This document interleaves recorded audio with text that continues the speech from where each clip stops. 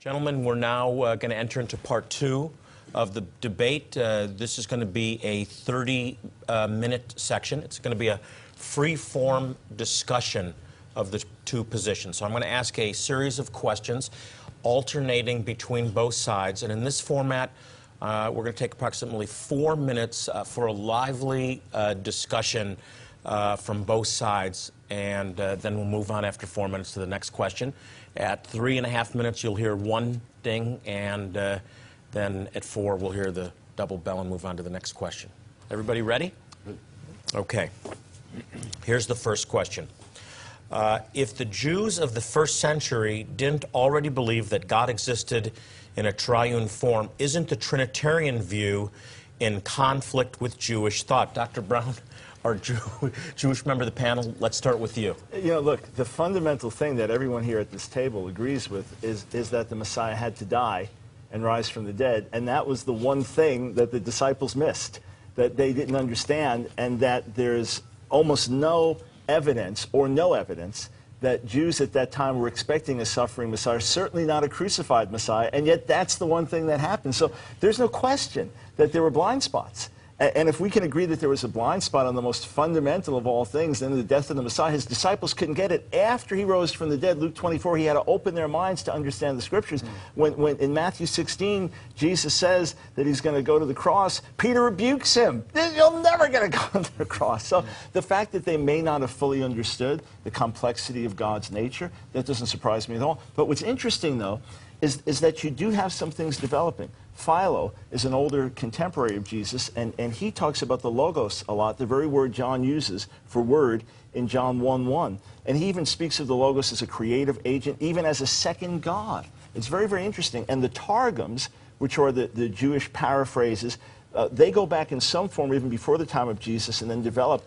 They begin to talk about the memra of the Lord, the word of the Lord. And this memra even takes on a distinct identity. So what they're struggling with is how to identify, how to fully understand this God who is immanent and yet transcendent, who is visible and yet invisible. So Yeshua brings it to light. John 1:18, he makes him known. As James quoted earlier, he exegetes the Father. So number one, there were fundamental things that the Jewish people of that day were getting wrong. Jesus explicitly addresses it on numerous occasions. And number two, there are streams of thought already developing in Jewish tradition and in Jewish philosophy that fit very well in with the concept of God's triunity. How do you respond to that? Blind spots, Jewish blind spots. Well, I agree that there were blind spots. I mean, even today, we have many, many blind spots. We see through a glass darkly.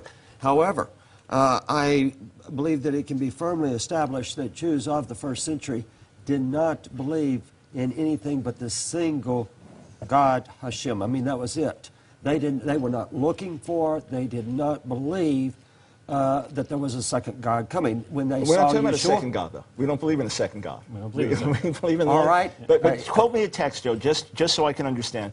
Quote me a Jewish text from the first century that is accepted by Jews as authoritative today, a Jewish text from the first century that talks about this issue. Well, let me give you the Birkat Hamanim. Which dates from when, roughly? 90 Common Era. Oh, okay, so this is 2 generations after Jesus. That's right. At the earliest. That's right. But we're talking about the believers in Yeshua, and what did they believe? Now, I submit that they did not believe that Yeshua was deity. They believed he was the Messiah. No, they saw. My question, though, you said that Jews at that time were absolutely not believing in, expecting anything other than the Unitarian view of God, the way you're presenting it right. tonight. Okay. Please just give me a first century text from a contemporary Jewish source that verifies that. But please quote them to me, because they don't exist. All the texts come from centuries later. So you are projecting later Jewish belief back into that time, whereas I have the witness of the New Testament, much of which is written by Jews, telling us explicitly what they believe. And we also have in John 5 that the Jews there getting very upset with Jesus, and in John 8 getting very upset, and in John 10 getting very upset with him because of his explicit identification of himself with God. So he's making it clear. That's a blind spot they may have had. He's making it clear, but you don't even have text to support the position you're presenting. Well, for one thing, we have Josephus, who goes into Jewish beliefs about God. He's a generation after Jesus as well. Just give me one from that same time. That's all I'm asking. only to say the statement you're making doesn't have text behind it. That's all. That's the only point I'm making. Okay, in 30 Common Era, you didn't have even the New Testament. At the time that Yeshua was slain, Yeshua was resurrected, you didn't even have the New Testament. I mean, but we have the words of those witnesses, though, who were there. Whereas any text accepted by Jews today as having authority comes from well after the time of Jesus. We'll stay on this for one more minute. This is let me very go back to the interesting Birkat topic. Hamanim. Now, the Birkat Hamanim is where in the daily prayers, in the Shemoni Esrei, the 18 petitions, there was a benediction that was put against, it was applied to the believers. In all probability, there's debate about that. Or There is debate about that. Say specifically the Jewish believers, who are the minim, the heretics, or the. But there's debate about that. Now, they're not. We know that they're not expelled from the Jewish community until after the Bar Kokhba revolt, after 132 Common I Era. want to hear your point about this, because Okay, in that, all that time, the Jewish believers are active in the Jewish community. They're not expelled. When the Birkat Hamanim comes forth, if it is applied to the believers, it is applied not because they believe in an idolatrous way, that they believe that Yeshua is a deity. They would be expelled immediately. If that was believed. The first thing is they're already getting killed in the New Testament times. So how much do we have to go beyond that? They're already being killed. John 16, Jesus tells them they're going to be put out of the synagogue, okay? Just confessing him as Messiah was enough to get them put out of the synagogue. So you're saying they weren't getting put out of the synagogue, even though the New Testament tells us they already were. Wait.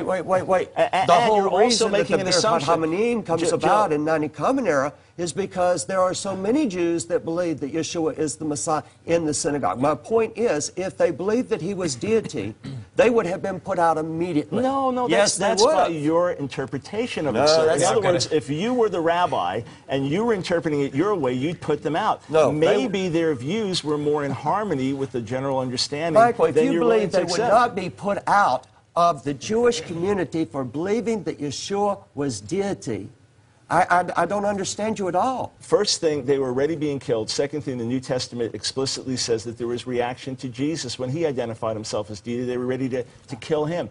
And on top of that, Where do you are have that they were projecting. being killed by Jews? Oh, you know, I think of Saul. I think his name was Saul of Tarsus. Yes, and I think he that was guy's name was attacked, okay? Stephen. Stephen He was comes attacked. to mind. I mean, He forgive was me for being attacked, facetious. but it was okay. already happening. There was already, and then Saul has this encounter, and what does he say? What do you want me to do, Lord? Okay, That wasn't a man he was I bowing want down to follow up on this with the question. When the Pharisees accused Yeshua of blasphemy, was it because they understood him to be declaring himself to be divine or deity? Is that Deity your is understanding? Deity. Yeah. No, I don't think so at all, no. He's claiming to be on a par with God, as an agent is Right. with his sponsor. That's an enormous claim. But the worst they could say of Jesus at the trial was, you're claiming to be the Son of God. To be Son of God in the Bible, I'm quoting now Colin Brown at Fuller Seminary, to be Son of God in the Bible, I want this quite clear, means you're not God. Are we clear about that? The Son of God is an angel, it's the Messiah, it's not God. That should clarify the whole thing, and the worst they could say at the trial was, he's claiming to be the Son of God. He never goes around saying, I am God. He never says, no, at the trial did they say, you're making yourself to be God. Except at that same trial in John 19, when he calls himself the Son of God, what they say, we have a law, and by that law he ought to die because he made himself out to be the Son of God. That's right. If that just means a representative of God, there was no law against that. Exactly. The only law would be the law against blasphemy. When Jesus does not say, I'm merely a representative, and after that last long exchange, I was just going to compliment you on your tie, but that's about all you and I could get in during that last one. But there were two texts I wanted to try to introduce there, and I would like to hear the response. Jesus said to the Jews in John 8, I told you that you would die in your sins, for unless you believe that ego eimi, you will die in your sins. And then in verse 28, so Jesus said to them, when you have lifted up the Son of Man, then you will know that ego eimi, and that I do nothing in my own authority, but speak just as the Father taught me. Exactly. So at the end of this chapter, they pick up stones to stone him when he says, before Abraham was, ego eimi. Yes. For those Now who that- aren't theologians, I am. Just- I am, going back to Anahu in Isaiah and the Minor Prophets. Jesus even used the very same phraseology of John 13:19, where Yahweh is speaking of himself, of himself in John 13:19 in the same context. Why did the Jews pick up stones to stone him if all he was saying is, I'm just a representative? You're amazingly convinced by hostile Jews. Do you not know the Jews didn't understand what Jesus said most of the time? Why are you siding with them? He quickly says, in response to the accusation, you're making yourself to be God, he said, I am not. As the Son of God, I do what I'm told. That's John 5. I was talking about John 8, and in John 5, he doesn't say, I am not. He clarifies the relationship between himself and the Father, but he never says, he says he can give life. The Father has given the right to give life, and all the rest of these things. Yeah. Honor him, even as one of the Father. But John 8, yeah. you say you're siding with the hostile Jews. When Jesus does not correct what they're stating, but instead amplifies what they're stating and keeps pressing the point so that they pick up stones to stone him, it does seem that their conclusions are just. A quick response, and we're going to move on, because I threw that in. Chapter 10, he says, haven't you heard that the judges are gods? If I call myself what? The Son of God, to me, Son of God means not God in the Bible, Colin Brown at Fuller. That's quite clear. He's claiming to be the Son of God. That's wonderful. But we just jumped from John 8 to John 10 and missed the actual meaning of John 10 of Jesus identifying them as false gods. And may I just say something? As a graduate of Fuller Theological Seminary, what the gentleman is talking about when he says the Son of God, not God, is we are not saying that Jesus is the Father. There is a distinction. We recognize the distinction. It is the Son who became flesh. It was not the Father who became flesh. That was something he voluntarily did. That means he had to have pre-existed to voluntarily do so. Okay, very quick, and I'm going to move on. Yes. You made a point about Stephen. You made a point about Paul. Paul, first off, when they attacked him in the temple and they sought to kill him, the issue was not what he believed about Yeshua. When he addressed the crowd, everyone was quiet when he told them his beliefs in Yeshua, until he got to the part about that the gospel had been offered to the Gentiles. So you're saying the Jews had no problem with the fact that... No. Why was he so upset with that? Or with Paul. That was the issue with Paul. There was an accusation that he had broken temple laws. That was it was a legal argument. But here's the whole question, Joe. When Saul of Tarsus was so upset with his fellow Jews for belief, he was upset because they believed that Jesus was the Messiah. And you are telling me that Jews would have no problem with that and that they wouldn't put people out of the synagogue over that. So you're missing a fundamental truth I'm not saying that many Jews of that period would have problems with Yeshua being the Messiah. What I'm saying is that when Paul was attacked, that wasn't the issue whether he was the Messiah or not. That dealt with the believing community. Okay, it's irrelevant. I'm going to move it along to the next one. We have limited time. We could go on with this for the rest of the time allotted. But I want to turn our focus to John chapter 1. How do you understand John chapter 1? The Word became God, Word was God. If I could just very briefly, 3 clauses. In the beginning was the Word. The term that he uses for was is a timeless verb. It is in the imperfect. So as far back as you wish to push the beginning, the Logos exists. The Logos is proston theon, face to face with theon, God. And the Word was God. The position of the word theos in the sentence indicates that it is describing the nature of the Logos. The Logos is as to his nature deity. Now, John is very careful in the prologue to never use the word egeneta, the aorist form of genomai, of the Logos, which would point to a point of origin, a time of creation, until John 1:14, when the Word becomes flesh. So everything else, there's a man who came from God named John. That uses a different verb. When you're talking about the Logos does not have a point of origin in time. Then the Logos becomes flesh in John 1:14 and dwells among us. We beheld his glory. The glory is of the only begotten of the Father. And then you have that beautiful text, which is the bookends. It's the end of John 1:1, John 1:18. Bookends of the prologue of the Gospel of John. No one has ever seen God. The monogenes theos, a fascinating phrase. The unique God, who is at the Father's side, literally at the Father's bosom, the position of intimate fellowship. He has exegeted him. He has made him known. He has explained him. So 1:18 and 1:1 together explain to us what's being said.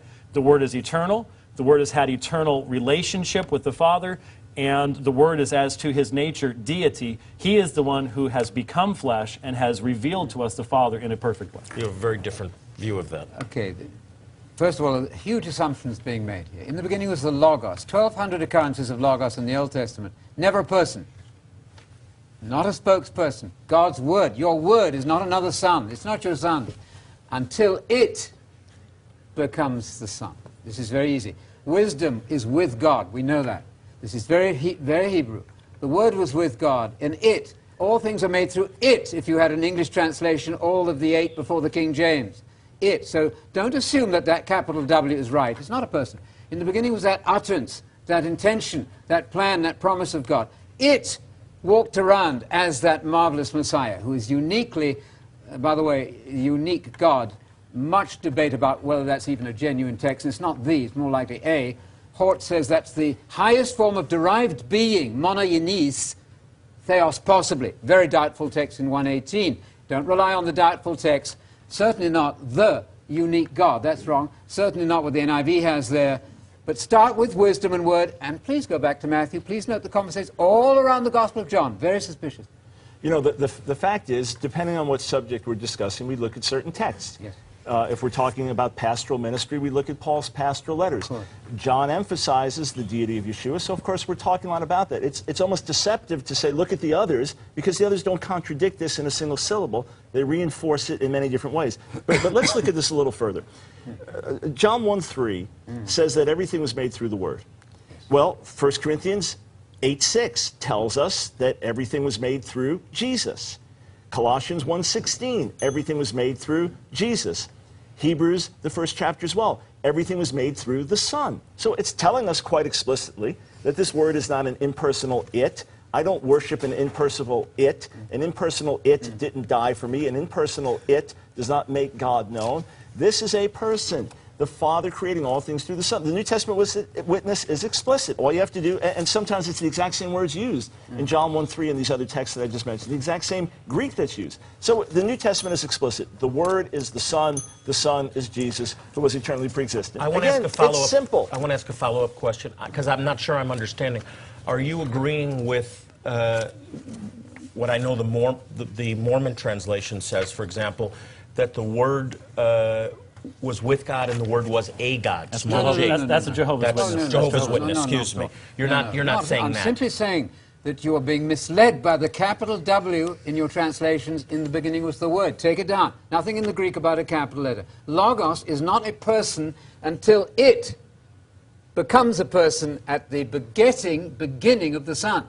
Go back to Matthew and Luke, find out when he began. We've left all of that aside. So who Then is go to this? John. This Word is facing God, is with God. No. Proston thing. Why do you keep translating autou as it?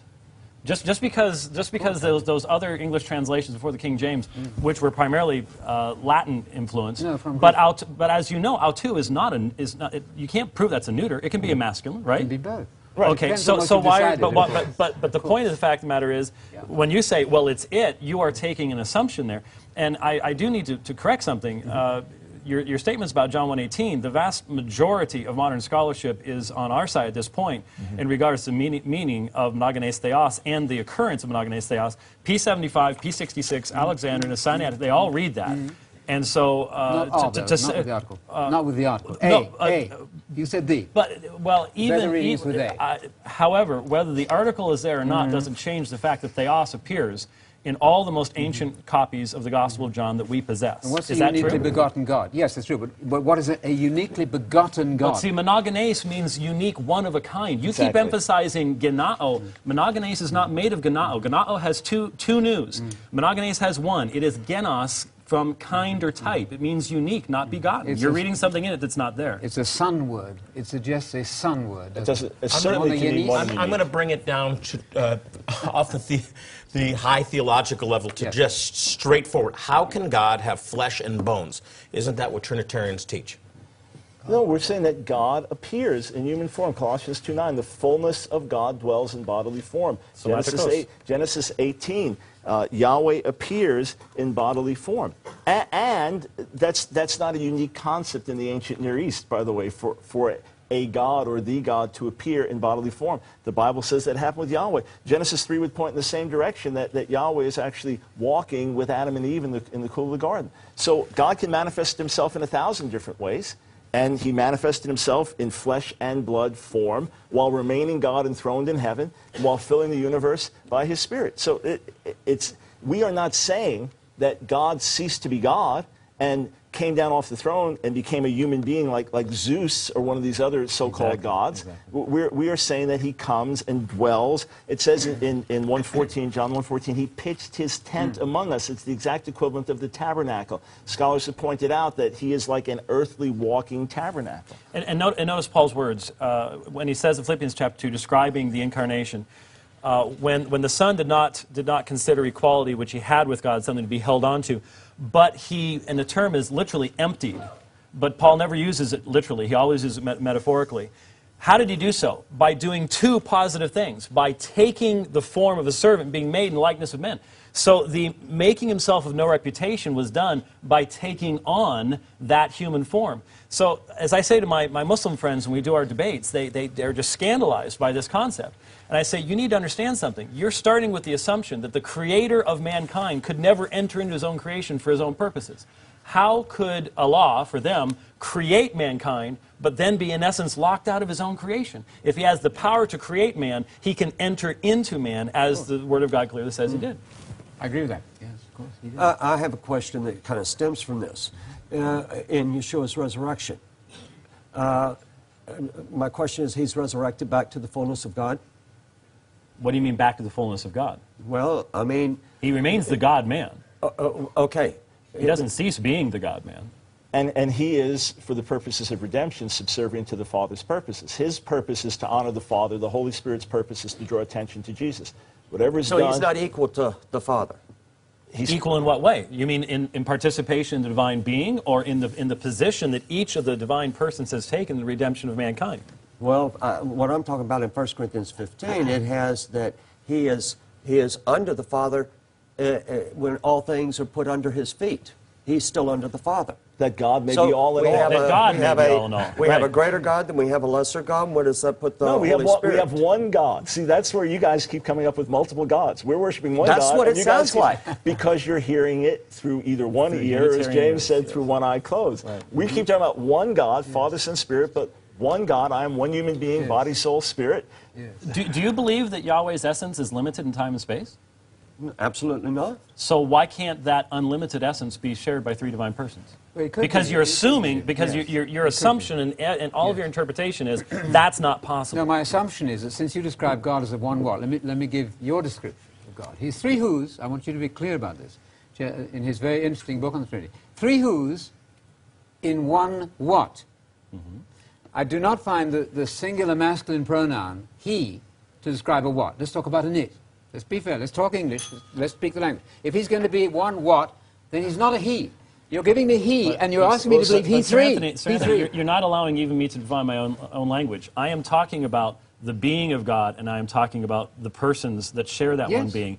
That being is personal, but not a person. You're turning that into some type of Yes. impersonal thing, like an object, a rock, or You're calling it a or what? something like You're that. calling it a what? To make the distinction between Yeah. the persons and the one being, that one name Yahweh describing each of the three Yeah. persons, that one being that is unlimited, that they share fully. One what, you say. well, He's the a being of one God. what. The The being of God is Okay, one and what. finish your up word. on Can, this can I one. just ask a Final thoughts. clarification Yeah. question? You want to bring things back into English. Yeah. I'd rather keep them in Hebrew and Greek, which you're very happy with Yeah. ultimately. Yeah. So in Hebrew, what would be the word for he versus what would be the word for it? No difference, probably. It. Who in masculine. That's right. But it's a singular personal pronoun, and one God is one Father in Malachi. It's very clear. Have we not all No, one God? but my have question, we not one you Father? just made a That's very big clear. point about the difference Yeah. between he and it in English. Yes. But whether it's in Greek Yes. or in Hebrew, Yes. it could be the same term used Yeah, for but both. the Father is not an it. Well, we agreed it's not an it, but He's you gone to a you different said the point, word previous was an point. it. You said the word was an it, Yes. and an it is the thing that came into this earth. We said no, the word is a person, a son. But Logos is an it until otherwise. Okay, we're gonna move on. I think we'll all agree this is a highly complex topic. We have a question on Matthew 3:16 and 17. One of the more well-known examples of the existence of three persons is the baptism of Yeshua recorded in Matthew 3:16 and 17. Here the Father speaks from heaven, The Son is being baptized, and it is again described as being the object of the Father's love, and the Spirit is descending as a dove. How is this not a clear identification of the triunity of God?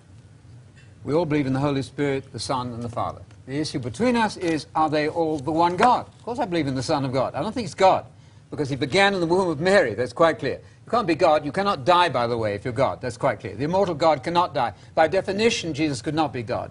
He died. God doesn't die. So that's entirely clear to me. The idea that he is God is simply contradictory to every possible idea about immortality. That's clear. Did his spirit die?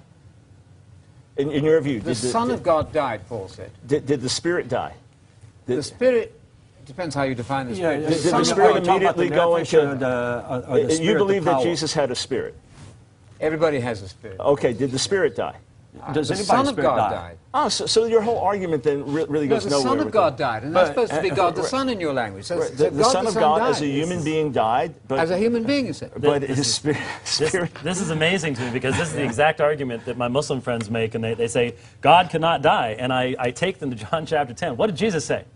No one takes my life from me. I give it of my own accord. Yes. Jesus voluntarily gives his life, but he doesn't cease to exist.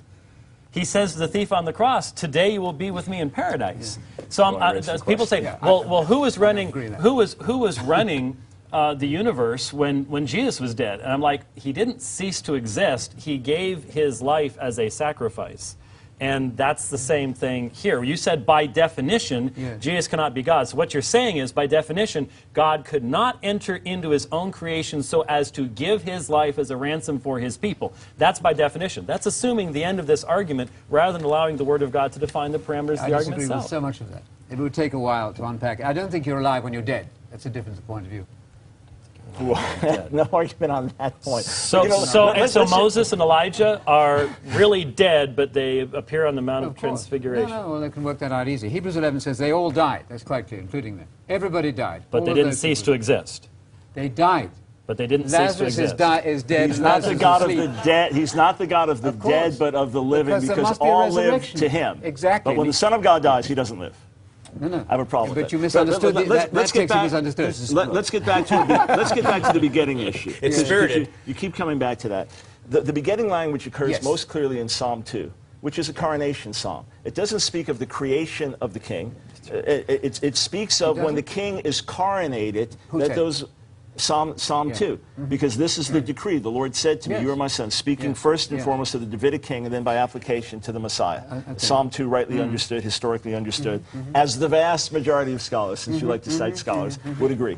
So, Ani hayom niliticha, this day I've begotten you, does Yes. not speak of bringing him into existence, I but of disagree his with you. taking on the role of son, Right. just as in 2 Samuel, the 7th chapter, God says to the descendants of David, I'll be a father to them, they'll be my sons. So at the time of coronation, they were recognized as that role of son of God. So as Jesus comes into the world, he is now designated son of God. At his resurrection, Romans 1, Acts 13, he is recognized as son of God. Disagree. Hey, jump in here. And the son, Disagree. the other thing, just to remind those tuning in and maybe that missed the other point, all the references we gave to the preexistence of the Son, they haven't been shot down, haven't been touched. The explicit references like Isaiah 6, like Genesis 18, like these other passages, the other verses that we quoted that speak of the preexistence of the Son, tell us now that he was not created when he entered Miriam's womb, but now he takes on the role of Son of God as he comes into the earth in that form, and at his resurrection declared the Son of When God he with power. entered Mary's womb.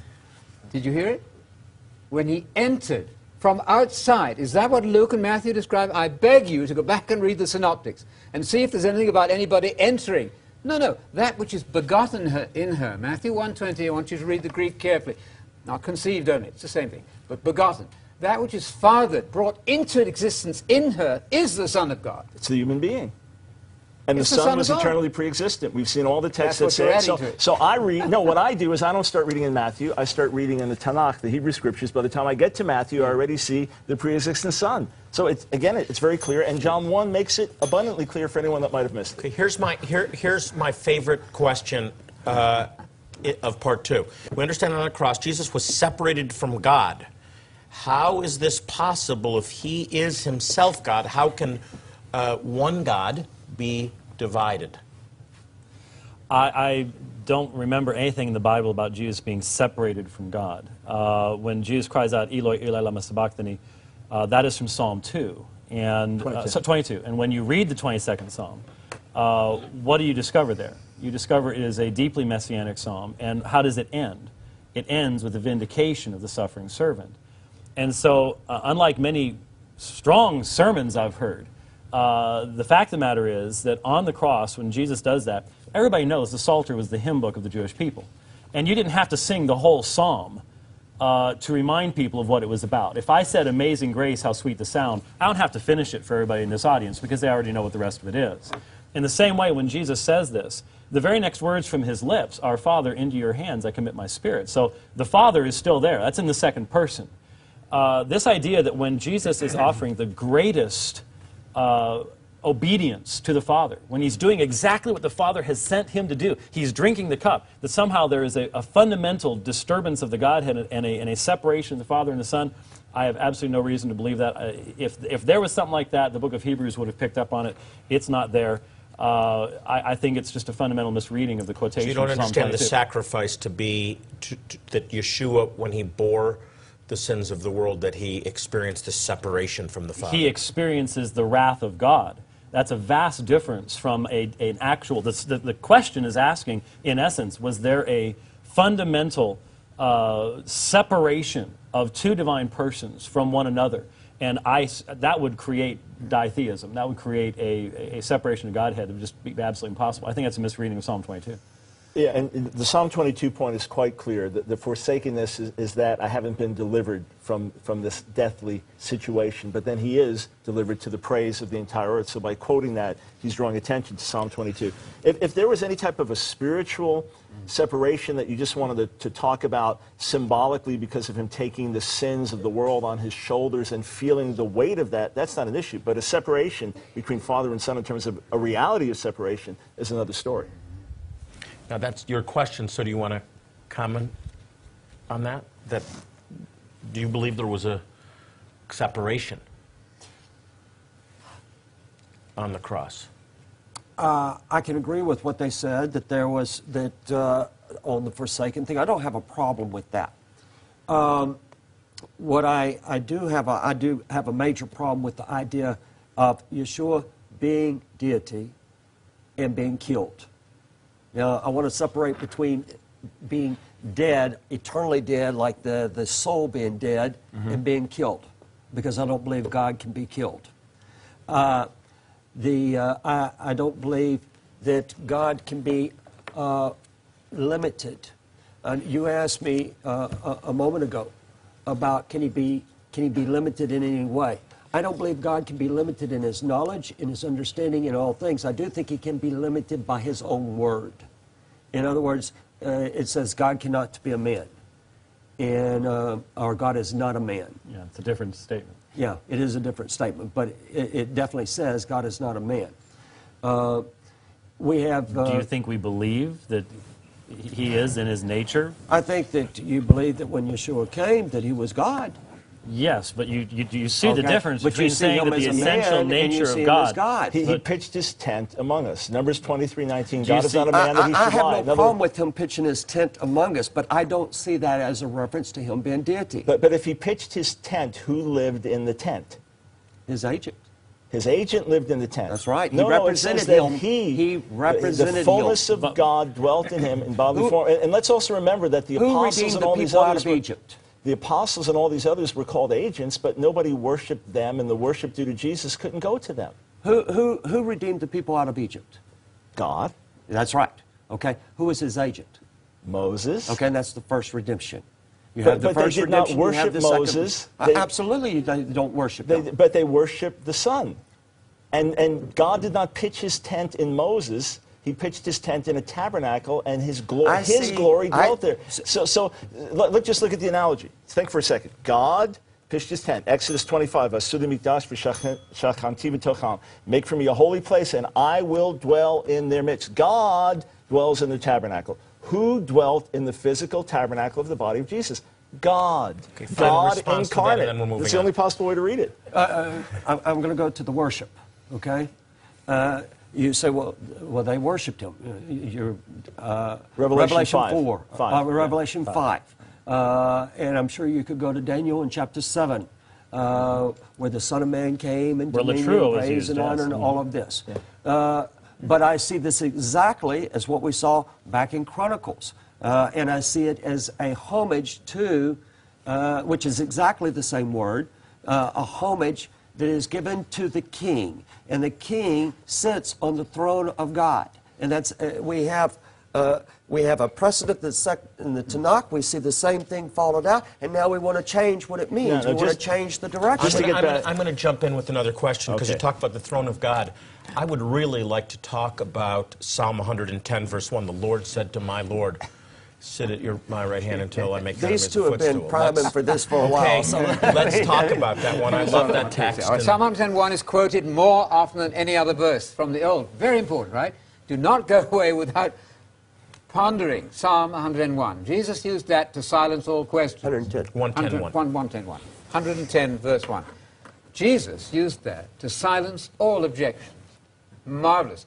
Jesus has just discussed the Shema. Listen, Israel, the Lord our God is one Lord. One Lord, I repeat, one Lord. One single Lord. Kyrios is, that's clear. Echad, one single. One Lord. Then he discusses, well, who is Jesus then? Certainly not that one Lord. He's now going to talk about two Lords in Psalm 110:1. I want you to be very careful looking at the Hebrew here. It says that Yahweh, 7,000 times the name for God, Adonai, the personal name of God. Yahweh, by oracle, speaks to Adoni. Adoni, I want you to look it up very carefully. Go to the rabbi. If you can't read the Hebrew, read it. Because it's been misreported in some of your commentaries as being Adonai, even in the margin, may I say, of the New American Standard updated version. It's not Adonai. It's not Yahweh speaking to Adonai. That would be God talking to God. The universe would collapse. It's Yahweh speaking to Adoni. Check Adoni 195 times. It always is a non-deity title. Yes, it's only a difference of pointing. But it's so important that Jesus used this psalm to settle all issues. God speaks to non-deity. There's one God and one Lord, Jesus, Messiah, the man Messiah Jesus. That's exactly what Paul said in 1 Timothy 2:5. One God, one exalted Adoni. That's what Sarah calls Abraham. Adoni. That's what Abigail calls David. Got it? That's the non-deity title. Adoni, Adoni, Adoni. You know Adonai, it rhymes with El Shaddai, El Shad. You know it. Adonai. That's not the word there. It is not the word, although you will find it misreported, amazing, in many commentators who cannot apparently read the Hebrew. Please check Psalm 101.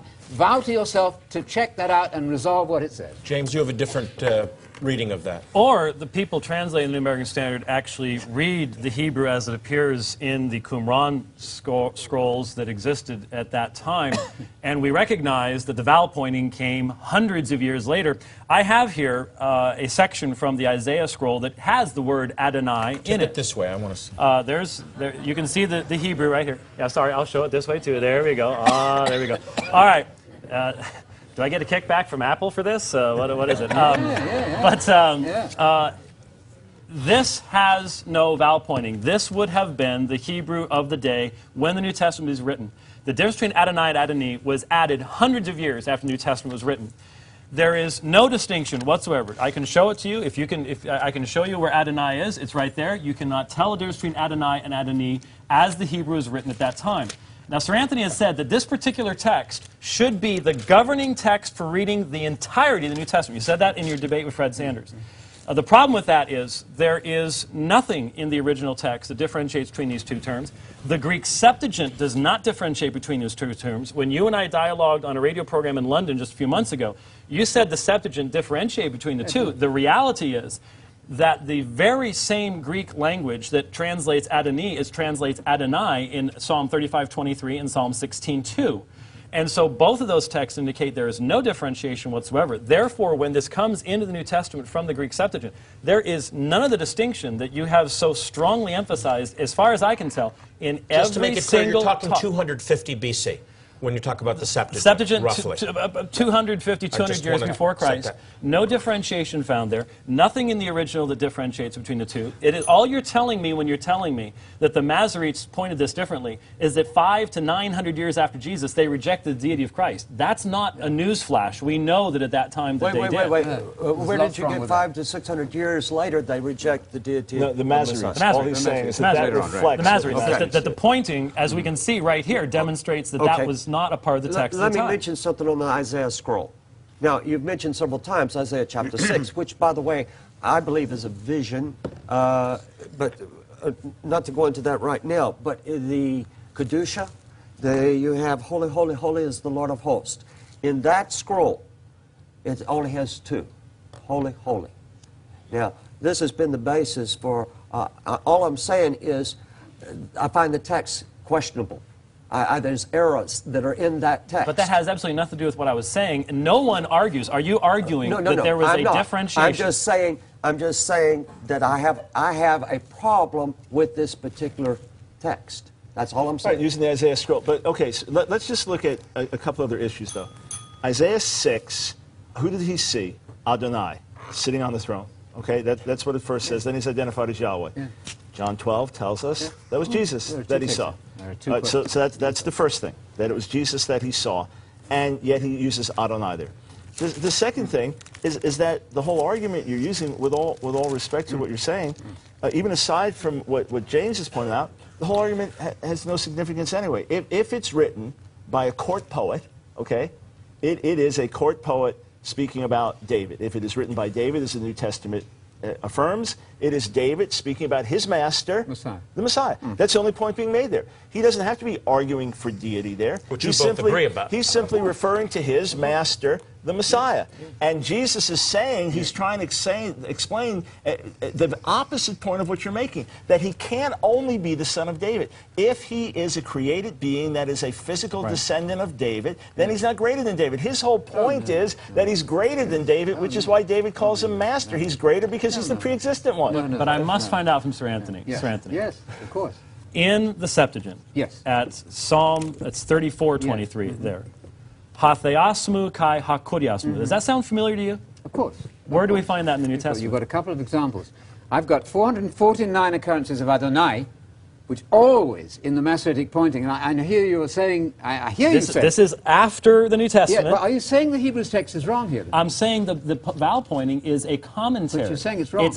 I'm saying it's a commentary Yes. that reflects the viewpoints of the people who made And it. it's wrong. I just showed you the Isaiah scroll that does not contain it. It is a later commentary. Wrong, right isn't the issue. Does it represent what would have been taught by Jesus at that time? That's what we should be concerned about. Yes, and I'm very concerned with that. Because in the argument in the New Testament is that Jesus is superior to the angels. If he's God, you don't need to say that. They argue in the Hebrews on the basis that Adoni is the word there, clearly. They're saying this is better than the angels. That's silly. If the word is Adonai, if it were... Okay, we just Yahweh moved to Adonai. Hebrews 1, didn't we? Yes, no, the whole New Where he's Testament... explicitly called God and the one who created everything And in he's the beginning. identified as Yahweh. But my than point is, angels. there is no differentiation in the Greek Septuagint, is there?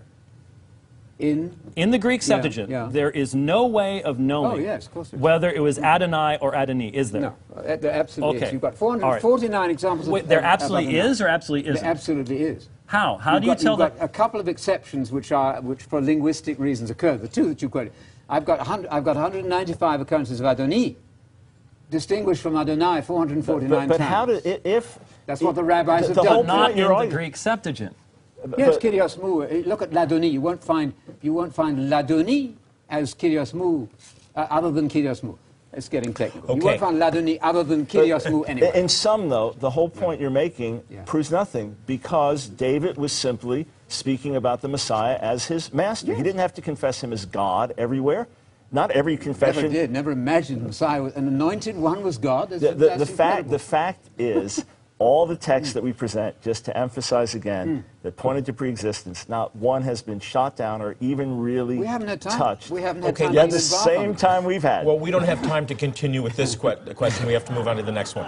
In John 5:19 through 24, Jesus clearly differentiates himself from the Father, yet claims attributes that are only proper of deity. life, judgment, and honor. In John 5:30, the Son says he can do nothing of himself, yet in verses 37 through 39, he identifies himself as the one witnessed to by the Scriptures who can give eternal life. Can any being do this other than Yahweh, Yud-Heh-Vav-Heh of the Tanakh?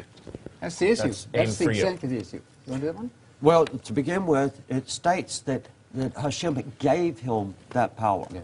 Okay? So it's an automatic thing. He had the power that was given to him from above. It's not something that he had of his own. The words that he spoke, these were the words that were given to him to speak. And the actions that he did, these were the actions that he was empowered to do. In each one of these, over and over and over, he makes this statement, especially in John chapter 6, John chapter 7. I'm the sent one, I'm the sent one, I'm the sent one from heaven. To reject me is to reject the one sent from heaven. The word there, of course, in Hebrew is the shliach. He's the agent. He says over and over, that's who I am. Now, the agent isn't understood. As far as I know, at any point, we find the shliach all through the Tanakh. And one of your main places is the case of Moses in Exodus chapter 3, where he's the agent of the first redemption. How would you say apostolos in Greek? I don't Apostolos is read Greek. apostle. It is a Greek word. Excuse me. How would you say apostolos in Hebrew? Shaliach. Shliach. Shaliach. Oh, Yes. okay. So your whole point about Jesus being this unique shaliach, the word for apostle in the New Testament, Yes. would be the equivalent Right. of shaliach. Yeah, that's People right. don't worship the shaliach. People don't bow down I don't to the believe shaliach that and they call the worship shaliach Yeshua. They Lord. didn't worship Jesus either. Of course, Okay. here. Not with latrevo, not with religious worship. We haven't dealt Daniel with 7 they did. The servants of the Son of Man and Daniel 7 received And the latreo. Son of That's Man- the term in that's Septuagint. also the Son of Man corporate. The saints, the same thing, same word. No. At the Saints end of get that worship chapter, too. the worship is to the individual at the end That's of right. Daniel So 7. you believe right. that, That's that right. It is. you believe that the Oh, so text then you're says saying they that worship people him. worship a We group? do not that believe people that. worship. Oh, okay, so hang on. You quoted John 5. All right? That I didn't everyone quote John should 5. honor, Yes, you Anthony did. did. Everyone should did. honor No, the you did. Son Yes. the way Yes, they honor the Father. of course. Do you honor the Son exactly the way you honor the Father? Could you get down on your knees right now and as everything created does in the book of Revelation and say, praise and honor and glory belong to you, O God, and to you, Lord Jesus. Could you do that, Joe? In that, and do you do in that? that context, the way you stated it right there, I wouldn't have a problem with that. Do you do that? Do I do that? Is that in your hymnology? Is that you spend time worshiping Yeshua in those? Where you spend time praise, honor, glory. You pray to Him the way Stephen did. Well, You- you s- let me ask you something. You pray the Leinu? No, I don't follow Jewish tradition. That's Okay. later. When Although I I pray the respect it, I don't follow the it. Leinu has exactly that text. Now, whenever I go through that text, whenever I go through that prayer, what do I have in my mind? I don't know. In my mind, I have exactly what we read in Philippians. Okay, that every knee will bow to Him. All right, so how about if see we just do this Yeshua- exercise here? I see Yeshua as the Lord of Lords, as the King of Kings, that He has been put there. Now, don't make God of gods when I say Lord of Lords. Can I we do mean this Master together? of Masters. Can we worship Him as the Alpha and the Omega, the beginning and the end, the first and the last, and say to Him who sits on the throne and to the Lamb, can you join me in doing this now? Be praise and honor and glory and power forever and ever to you, Lord Yeshua, and to you, O Father. You can join with me in doing that without compromise, without hesitation. I can do that. I can do that. But it is with my understanding that Hashem has elevated him to that position. I will not give that glory to a human being. God forbid that I give that glory, that praise, that honor to a human being. And sirs, you should not do it. That is defiling, that is wrong in the sight of God. That glory, worship, and honor only belongs to a divine being. Yeah. When you worship God and the Lamb side by side as one, and when Revelation 22 tells us that His servants forever will serve Him, the one God, God and the Lamb, that tells me the that one we God don't is the one God want there, to not- we not don't both. want to mess with those truths, and you do not want to give that kind of glory and praise to a created fleshly being. But It's Michael, a you've not serious given error. us the word. Talk about the word latrevo. There's a word for religious worship in Greek, not the general word proskuneo is to worship. You can worship human beings in the Bible. You can. Proskuneo. We gave know you that. Daniel We've 7. done it. Yeah, Daniel you've got 7 that too, explicitly where the says Son it. of Man There's and your the answer. saints. The saints are also worshipped. Same word. No, in no. Daniel 7. The best reading of that is recently demonstrated in a good article on it. The Aramaic is referring back to the hymn, namely the Son. Otherwise, your whole point defeats itself that religious worship can be given to a group of people. Therefore, the word itself proves nothing. Or it shows that worship belongs to God and the Son is also You God. haven't dealt with the word Unfortunately- latreva, though. You haven't told me We what have. We've said it. We've said it repeatedly. wait, Daniel wait, 7. But since the question asked this very, very quickly, we jumped away from John 5, unfortunately. But please make sure people understand. The interpretation I heard of John 5 was exactly what I hear from my Muslim friends. It misses the context. Jesus said to the Jews, "My Father is working until now, and I am working." What about those words caused the Jews such anger? Because they recognized Jesus was claiming the same prerogative that God himself has to keep the universe functioning on the Sabbath day itself. And notice this was why the Jews were seeking all the more to kill him, because he not only was breaking the Sabbath, but he was even calling God his own Father, making himself equal with God. The interpretation given was, well, the Jews were all wrong, and Jesus goes on to correct that. That is not what John chapter 5 is about. John chapter 5 is a demonstration of the absolute unity of the Father and the Son. The Son is not some separate renegade deity out there doing his own thing. And when he says the Son does nothing off heautu, from himself, that does not mean that he is not deity. What that means is he has perfect unity with the Father, and he has been sent by the Father to accomplish a specific task. And thank God he accomplishes that perfectly. Okay, you want to quickly respond? I have 3 questions, and I want to ask still, and we're really running out of And time. as in this God, I section. do what I'm told, he said. As God, according to your reading, I do what I'm told. What sort of a God is this? Well, because, sir, think about what you just said. You are giving me the only other possibility is to have 2 gods that fight with each other, instead of a son who is doing exactly what glorifies the Father and what he was sent to accomplish. You don't even allow for the possibility of the reading that we ourselves have established from many other sources. And that he took on human form. He humbles himself, so he is functioning in a certain way and is designated in a certain role here. That's what Philippians 2 says. He stripped these things off. If he didn't previously exist, why did he have to strip off all these divine prerogatives? But to both of you, I'm hearing a subordinate... as Trinitarians, I'm still hearing you say both a number of times that Yeshua is still subordinate to the Father. This is the eternal covenant of redemption. The Father, the Son, and the Spirit take different roles in redemption. It's not the Father who became flesh. It's not the Spirit who became flesh. Each takes the role that they take freely in the self-glorification of the triune majesty and the redemption of God's people. So the Son voluntarily, that's why it's so beautiful to see this repeated over and over again. Who emptied himself? He emptied himself. He gives himself. These are all voluntary actions on the part of the Son. He does these things voluntarily. And so he has taken that role. That's a different role than the Father. He subjects himself. That's why in John 14:28, he says to the disciples, if you'd loved me, you would have rejoiced when I said I'm going to the Father, because the Father is greater than I am. He's walking the dusty roads of Galilee. He's constantly under the attack of the Jews who were trying to trip him up. And if they were thinking of something other than themselves, they would have rejoiced when Jesus says, I'm going back into the very presence of the Father. They would have rejoiced at that. And you see that as an argument that he's not, in fact, deity. I That he's just don't subordinate to the Father. accept the It's a question. assumptions here in Philippians 2. I want you to read Kuschel. I want you to read Ohlich. I want you to study German. If you can't, read the scholars. We haven't got nearly a broad enough vision here. We're hearing a rather limited vision. Read Philippians 2 in some of these modern scholars. Please do it. Kuschel, born before all time, question mark. The arguments about the deity of Jesus and his preexistence. Fine book. Read it. Gentlemen, And we're we're dovetailing this. assuming I'm going to get that this he's talking question about in. God. I'm going to get this question in. Yeshua serves as the one mediator between man and God. Scriptures define that the mediator is a man. Wouldn't this disqualify Yeshua as the mediator if he is God himself? Actually, it's the opposite. What God was, the Word was, I this just is heard the you Word stop agreeing. that becomes flesh, and he's fully kind of man. broke So down there's right one there. God and one mediator between God and man, the man, Messiah, Jesus. In fact, that's why it explicitly has to call him the man, Messiah, Jesus, because he is not only man. It speaks of him as a man in Acts, the 2nd chapter, that God accredited him, the man, with signs, wonders, and miracles. In Acts 2:36, God has made this Jesus, whom you crucified, both Lord and Messiah. So he takes on a certain role, and he lives out that particular role. There's no argument there, but if he's merely a man, if he doesn't carry divine nature, if he's not the fullness of the Godhead in bodily form, he can't redeem us. Even if he's a perfect man, he does not have the power to redeem us because God alone is the Savior and God alone is the Redeemer. And that's a universal testimony. So God comes into our midst so as to save us in the person of his Son, thereby joining himself with humanity Respond in to Jesus. that. How can he atone for our sins if he is not, in fact, God, rather than just atoning for his own sins? If he's just man, how can he atone for his sins? As he sends forth his Son as an agent, he empowers him to represent him, to act for him.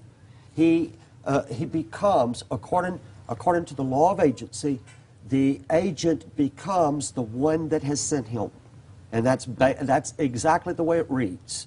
And that's what you're substituting every place that it has that with, well, I'm not substituting. Look, I know the saying, you know, that the Adon is like the Shaliach. I mean, the well-known Talmudic saying. No one's arguing that. But your application of it is 100% contrary to the way it's used. For example, if I send you as my representative, okay, to collect a debt, then you carry my authority, just like an ambassador, all right? However, like I said earlier, you cannot come and be the grandfather of my grandchildren or the father of my children or the husband of my wife because you are not me. And nor are you identified as me. You are simply representing me. So everyone understands what the text means. But when you have the worship to God and the Lamb, all praise, honor, and glory, when you have every tongue bowing down and calling him Lord, and the text explicitly speaks of Yahweh, when you have it said explicitly that he is the one that was seen, Yahweh was seen, it was Jesus, that's not the agent, Joe. I mean, you can keep throwing it out and quoting it ad infinitum. I know what the concept means, but as it utterly falls short of what's said about Jesus in the New Testament, that he's called Elohim in Psalm 45, that he's called El Gibor in Isaiah 9:6, and in these various other passages. I mean, it's straightforward. Let's come back to he tabernacles among, he pitches his tent. God dwells in the midst of a fleshly body. Not the agent dwells, but God dwells in a fleshly body. The New Testament makes that as plainly as it can be said, it's said. Question for you. Throughout the Tanakh, we read of the angel of the Lord and performing all types of various things, giving all types of messages, appearing to different individuals and so forth. Are you saying that each time, that this is going to be Yeshua in a pre-existence? I haven't cited one of those. I'm asking. It's possible that in certain, because angel, malach in Hebrew, angelos in Greek can just mean messenger. So it's possible in certain cases, it's a theophany, it's a real divine appearance, but it doesn't have, I have no problem with it being an angel, because when I get to the end of Revelation 22, when John goes to worship the angel, no, don't worship me, only worship God, okay? And yet we see worship offered to Jesus in this very same way. So you can bow down and worship him in a way that you can't worship an angel. So which of the theophanies are the Son of God speaking, where Hebrews says that he did not speak in the Son? Please listen to this one. God did not speak in the Son in the Old Testament period. He spoke in various ways. In these last days, in New Testament times, he speaks in the Son. That would surely suggest he was not speaking in his Son. I'll tell you why, because the Son didn't come into existence till Matthew and Luke. I think it's a very exaggerated reading of Hebrews chapter 1, so. which is simply telling us that the revelation that has come in the Son is superior to that which came before. The idea that means the Son did not exist, I don't think would have even crossed the minds of anybody who read Hebrews chapter 1. It's refuted as it goes. Hebrews Well, 1 explicitly refutes it as it goes on. Since it says he created all things by him, yes, And not it says for he him, spoke- but by him. It says he Yes, to spoke come. through the prophets. Yeah. Well, he spoke through angels too, okay? Yes. But he doesn't say that. He spoke through the prophets many times in various ways. But now the primary way he's speaking is not through the prophets, but through the Son. That's all it's saying. And then he explicitly identifies the Son as pre-existent from the beginning, God. Gentlemen, I'm in getting Hebrews 1. the wind down from my floor manager. That is the conclusion of part 2. I want to thank you all for a very spirited debate, and I think we should give another hand.